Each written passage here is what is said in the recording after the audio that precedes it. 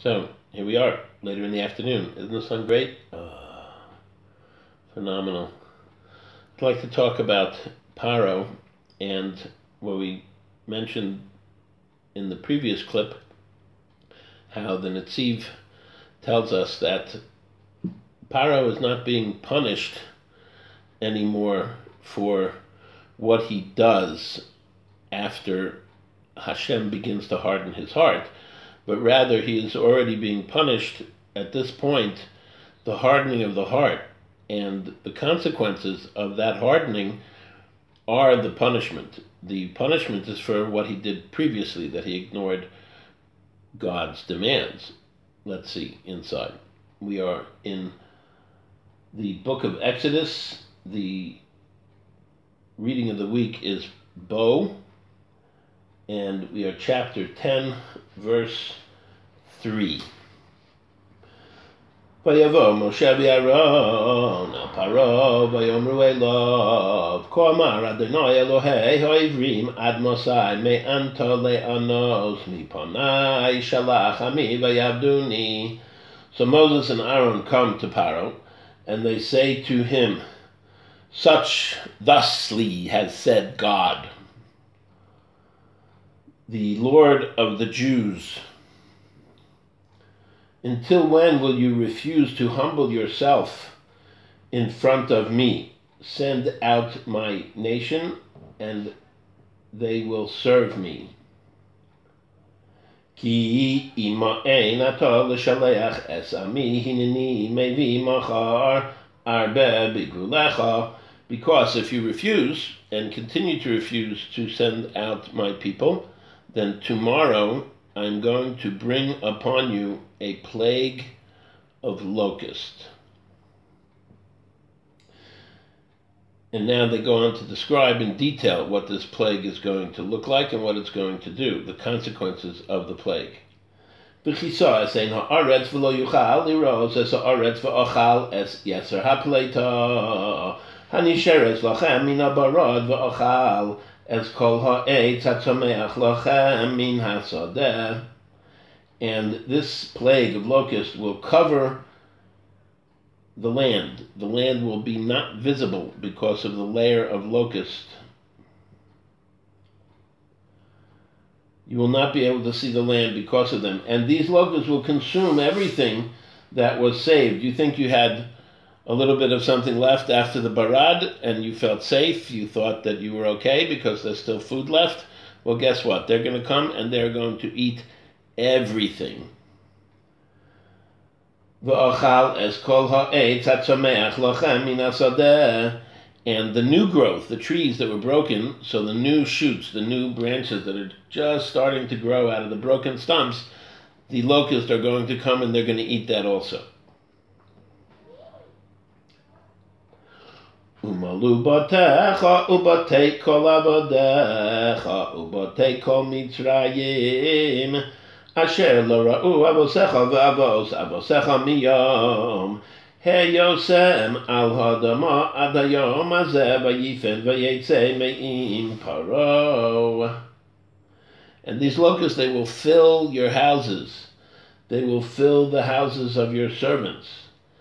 They will fill the houses of all of Egypt. Your fathers and your grandfathers from the day that Egypt was founded have never seen anything like this. And they turned and they left Paro, Moses and Aaron. So let me ask you, do you think for a minute that Paro had a doubt in his mind, any doubt whatsoever, that this was actually going to happen? He knows. Every fiber of his being knows that this is going to happen. The horror of it must, thousands of years later, just thinking about it is a horror enough. And they knew what locusts were. We've seen it maybe on TV, but they lived it. There were plagues of locusts regularly. So he knew exactly what was going on. And it says that God hardens his heart and he ignores, again, Moses, not because he doesn't know what's going to happen, but because he's addicted. He can't control himself anymore. The reason that God begins to harden his heart is because of the law of a l'shalcham. It says he did not want to send them out. Like I said previously, the plagues wiped out his free will. He had to do it against his will. God's hardening his heart only gives him back his reserve. Sounds awful like an addict, doesn't it? Someone who knows the consequences, really, in his heart of hearts, but chooses to deny it, chooses to ignore it, and suffer those consequences over and over and over again. Finally, the wise men, Vayom Rav de Paro Elav, Ad Masayi ez alonu lamoke, Shalach es anashim, Vayavdu es Adonai Eloheim, Aterem Tedo ki avdo Mitzrayim. So his servants, seemingly in a bout of conscience, but really not, if you pay attention to the words, they also say, we're not going to give him what he wants. It's everybody, only the men, and only for the reason of, don't you know, Aterem Teda, don't you know yet that Egypt is lost, Egypt is destroyed? The consequences are overwhelming. Do something. Negotiate. Vayushav es Moshe v'es Aaron el Paro vayomer eleihem l'chu ivdu es Adonai Elohechem mi v'mi ha'holchim. So they brought Moses and Aaron back in front of Paro, and it's not clear whether it's Paro who's talking or whether it is the people, his servants, talking. Vayomer eleihem, it just says, go and worship your God. I give in. Okay, now who's going? And Moses answers, Vayomer Moshe binureinu ubizkeinenu nelech bevonenu ubivnosenu bitzonenu ubivkorenu nelech ki chag Adonai lanu. So Moses says, we're going. The whole nation, our young people, our old people are going to go. Our sons, our daughters, our flocks, sheep, cows, everything. We're all going. Because it's a chag, and we need everything. Everything that God gives us is for his service, so we have absolutely no idea what it is we're going to need.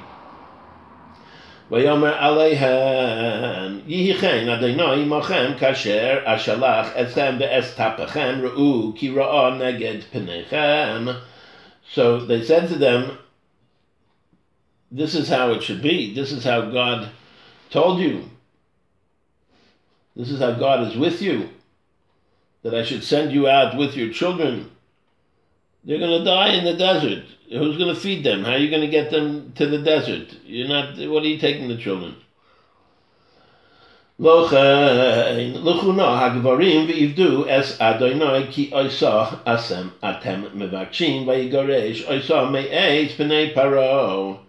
says, nah, just the men.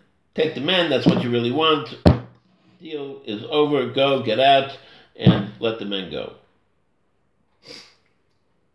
So, did Paro think that it was going to work? Did Paro not understand that even his servants, who had a smidgen of regret, at least for self-preservation purposes, but when it comes down to it, the nitty-gritty, the red line that the addict draws very quickly is erased, and the consequences are quick to come.